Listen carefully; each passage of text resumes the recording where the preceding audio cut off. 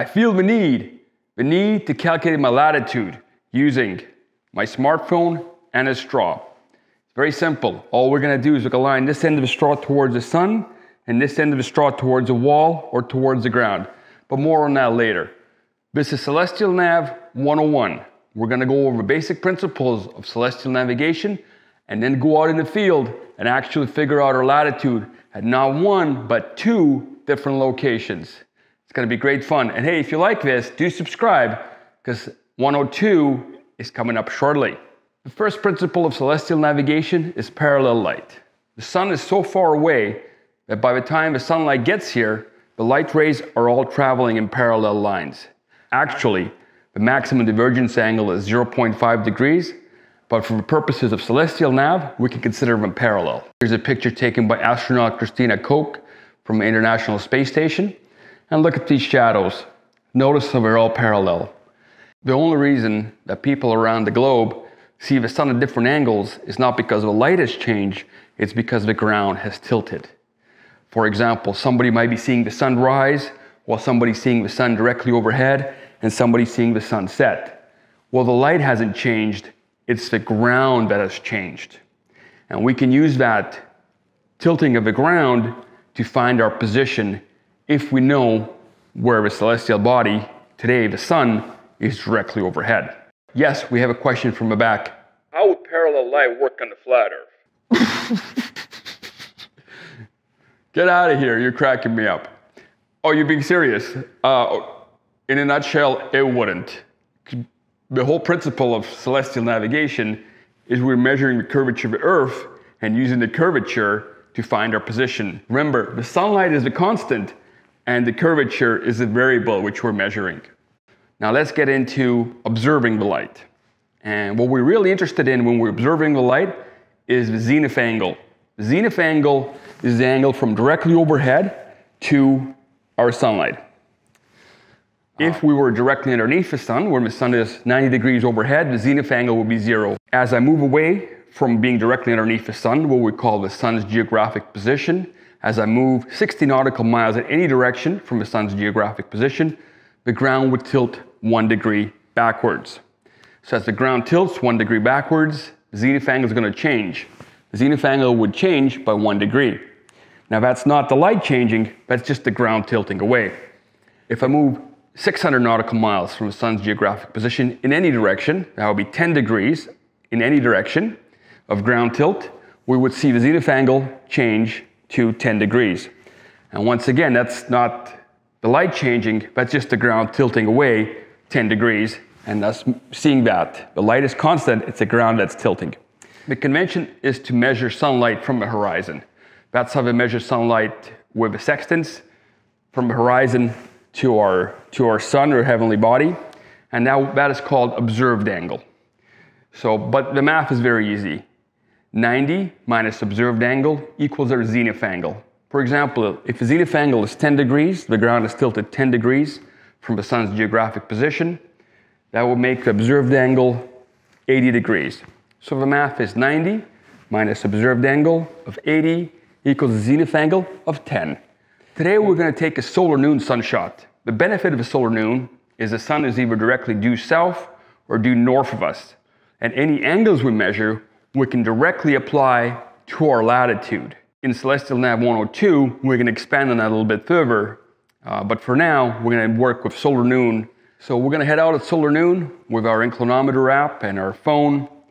And remember, solar noon is not 12 o'clock on your watch. It's when the sun passes directly due south or due north of you, crossing your meridian. You can find solar noon a couple of ways. Just keep taking sun shots until the sun peaks in the sky at highest elevation. That's solar noon. If you don't feel like going out all day and taking observations, you can use timeanddate.com, stellarium.com, and find your solar noon. Let's head outside at solar noon and take a sun shot.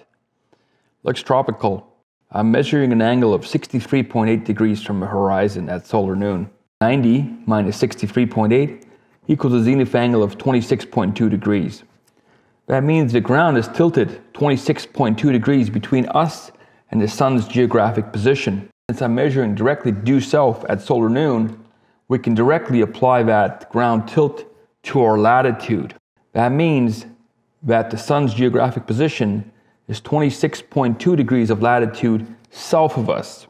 Because remember, for every degree the ground tilts equals a change in degree of latitude. Now that doesn't really help us if we don't know where the sun is, where the sun's geographic position is. But we can find the sun's geographic position. It's called the sun's declination. We can start calling people south of us and start asking them, hey, did the sun cross overhead today? Until we find somebody who said, yes, you know what, it did cross overhead. And then we just ask for their latitude. And at that point, we will have a sun's declination. But that's rather cumbersome. So we can use an almanac or an app like Stellarium. We can even ask Google, hey Google, what's the sun's declination today? And the day I did my observation, the sun declination was 13.4 degrees. We know we're 26.2 degrees north of 13.4 degrees south. So negative 13.4 plus 26.2 equals 12.8 degrees of latitude. My actual latitude is 13.1 degrees north. That's a difference of 0.3 degrees, or about 18 nautical miles. Not too shabby for a cell phone and a straw. Next, we're going to travel north 30.4 degrees, and the ground is going to tilt 30.4 degrees away from the sun, so we're going to expect the zenith angle to open up another 30.4 degrees. But before we do that, let's break down this observation here in the tropics. To really understand what's going on, let's take the Earth and slice it in half along our meridian in a north-south line. Here's the sun's geographic position. Today, the sun's geographic position is 13.4 degrees south. You'll notice that the sun's geographic position, the sunlight is coming in directly 90 degrees to the ground. So if we dig a hole deep enough, the sunlight would shine right through to the center of the Earth. Now, this next slide is super important. This slide explains why the zenith angle is equivalent to our change in latitude from the sun's geographic position. It all comes down to geometry. If we look at the sun's GP, the sun's rays are going right through to the center of the Earth. And if we look at our location somewhere north of the sun's GP, those sun's rays are parallel. So we have two parallel lines. The cyan straw is extending from the center of the Earth to our location and continuing directly above our heads, what's called our zenith. Now, if we look at angles A and B and we apply some geometry, we got to look for a rule called parallel lines cut by a transversal. The sunlight is a parallel line and the cyan straw is a transversal.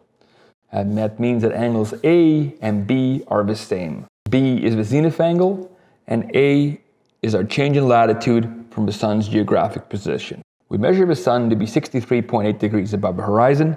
That means the zenith angle is 26.2 degrees. That means we're 26.2 degrees north or south, but today north of the sun's geographic position.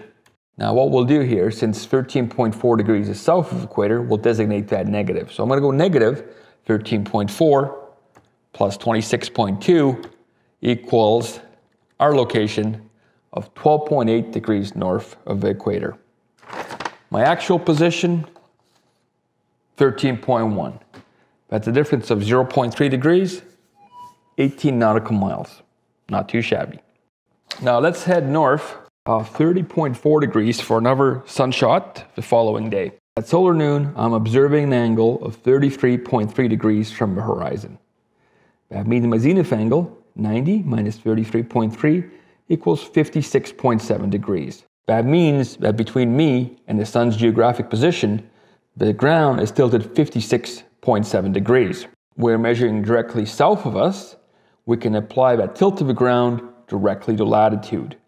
That means we're 56.7 degrees north of the sun's geographic position. Since it's the following day, the sun's declination is now 13 degrees south. It's changed a little bit. So I'm going to apply the formula, negative 13 plus 56.7 equals a latitude of 43.7. My actual latitude, 43.5. That's an error of 0.2 degrees. Well, I hope you enjoyed that. Celestial Nav 102 is coming up shortly, so be sure to subscribe. You don't want to miss that.